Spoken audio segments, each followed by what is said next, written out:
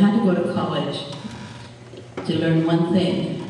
I didn't have any specific major in mind. I wanted to learn to have a better vocabulary. I wanted to learn how to be able to speak in front of people, because I had to defend my children. I had to go to the schools and talk with the faculty, because in Klamath Falls, Oregon, when I was raised there, it was very negative against Indian children, against young Indian students, and it still is. To a certain degree, it still is.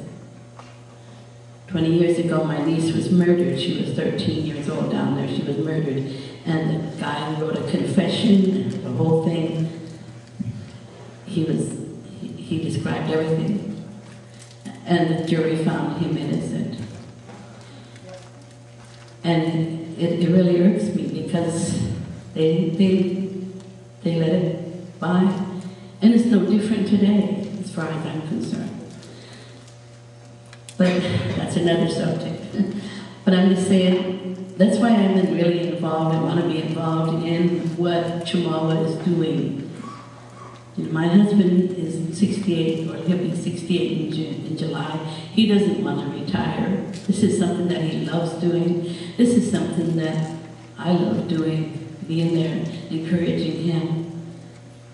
You know, when we go up to the sweat lodge and he goes, and when something happens with the young people and they want somebody spiritual to come to them, that they go to him. And I'm glad that he is such a spiritual person and wants to share with these young people. But they need a lot of support here. They need a lot of it. You know, he's involved with performing arts, and he's, you know, it's a struggle. Because for some way, the schools in this community, in the Kaiser and Salem, they come here and they use all the things. They use the swimming pool, they use everything. You know?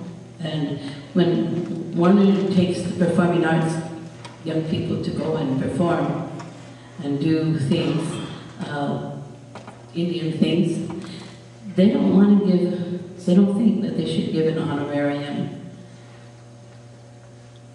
You know, they sort of like, well, you know, we have these little programs that come in and help with the clothes every once in a while and everything, help the young Indian kids. So if they go out there and do things that they have to, that they do, then have these little Indian kids performing for them, then it's something that they got coming to them. And the only reason that is an honorarium expected or even desired is because they have to raise their own money. The performing arts has to raise their own money in order to do things, to make their regalia, to buy the materials, and to bring in speakers, to bring in people to help them to learn to make regalia, and to bead and do the different things. And so far, there's not been that much support, been that much help. But the reason why they ask for a little bit of help with money is so that they can buy these things.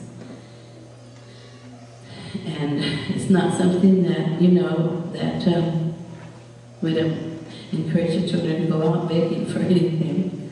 But they do work hard. And sometimes they need a lot more encouragement. The young people really do. Some of the young people come here and they don't want to go home, even for the summer. They like Chemawa. Even some of the graduates want to come back and hang out. They can't, but they like to. But I just want to, you know, I want to say performing arts to us has been something that is really important, because I think these young people need to be able to stand up in front of people and adults and other people and talk about what they need and the way they see things, without being, you know, accused of being a smart mouth or anything else. But they need to learn how to, you know, to do it in an effective way. Learn the difference between aggressiveness and assertiveness. Learn things in the vocabulary when they're being patronized and I can't think of the other words right now. Just when I learned everything, I turned 66 and I'm forgetting it all. So, I'm just asking everybody to please spread the word, please think about it, supporting these young people when school starts again and they're performing arts. And coming in and, helping with, of course we have to go through a process before you can come in, a whole lot, which is good. We don't want them to be exposed to everybody. But the thing is that they do need a lot more help. They need to learn how to be able to stand up for themselves and to get a good self-esteem. It means everything. It means it's a matter of life and death, as far as I'm concerned.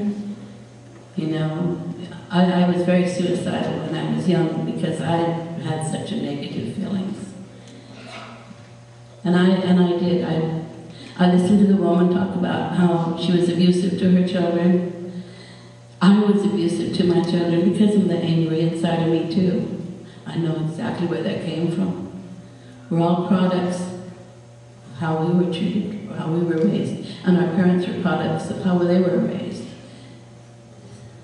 The boarding school, the early boarding school experience must have been hell on earth.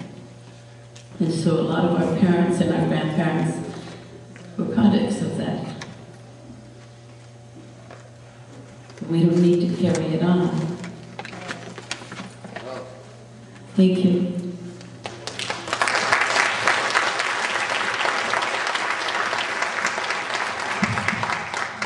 Just ask everybody to take a couple really deep breaths with me, just to allow the air to come in and to breathe out. And then I'm going to ask you to shake the hand of the person on the left and the right of you, and I want you to look into their eyes, and I want you to tell them that they're handsome and that they're beautiful. On the left and the right one.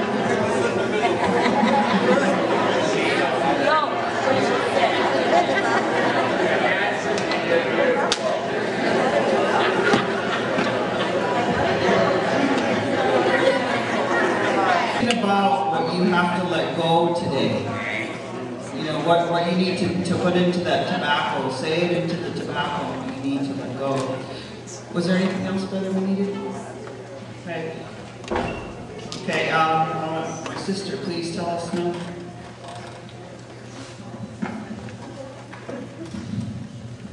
Jala wa'anashi tagahasta shinashishli. I'm speaking to the woman that sang to my heart that came here today, broken.